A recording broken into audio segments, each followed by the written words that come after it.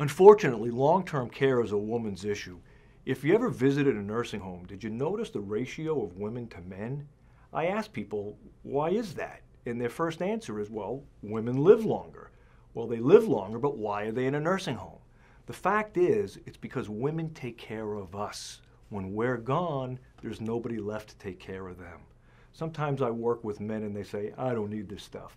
And I call them on it. You do need it, because the coverage on you is going to help your wife pay for care to take care of you.